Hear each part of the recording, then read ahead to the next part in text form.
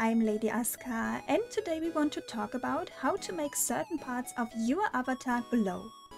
For today's tutorial, we will be using the Unity version 2020.3.0 F1 and the UniVRM plugin version 0.92.02. But all links and informations are, as always, down in the description. Since we always get newer versions of the plugin, you may have to scroll down a bit on the website to find the version I'm using, just as a little heads up. We create a new Unity project and import our UniVRM plugin under Assets, Import Package, Custom Package. After the import is complete, we drag our avatar into the bottom assets and the sampled scene. First we have to prepare a few things, depending on where you want your glow to be added. Let's start with adding a certain glow effect onto the skin of your avatar, on a tattoo for example. We go into Vroid and create a new layer over our skin layer and start to draw out our texture. I recommend to use white for this. Once you are done, you export this layer and save it somewhere. If your motif is very detailed, I also recommend to do the step outside of Vroid.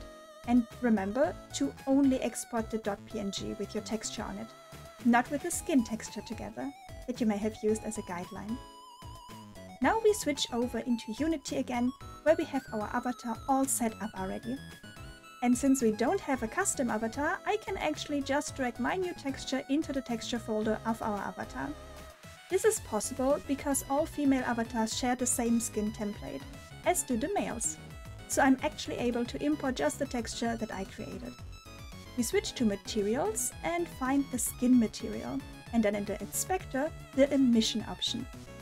You may see a little black window to the left, and into this window we will drag now our tattoo texture. To really use the Emission option now, we activate the color here and pick a light shade, and use the bottom slider to adjust the glow. You may have seen this technique already in my animated texture tutorial. Now we can see how the tattoo is showing up on your avatar skin. Once this is done, we could already export our avatar. But we actually have a second option to add glow, and that is through textures directly. Let's say you want a certain material of your avatar to glow, like your eyes or your tail for example. In this case, you just select the material and drag the texture of this material into the emission window. Let's try this now with the eyes. We have our eye material here, go to Textures now and drag the eye texture into the emission window. If you don't want to change the color itself, but just add a glow to it, you put the color to white and then adjust the slider slightly higher to add the glow. Now that we have our two options applied, we can export our avatar and test everything in VSeeFace. Don't forget to select your avatar for export and to set a version, if you haven't done that already. In VSeeFace, we import our avatar and go to the bloom settings under the effect settings. Take notes of the sliders here. Diffusion adds more glow to the area. Threshold limits or extends the area of the glow on the whole avatar. Intensity makes the effect stronger, and with color intensity adds a stronger effect in the color you selected above. Something to consider is that you have to have the color intensity and intensity to be set at something at least, or it won't work at all.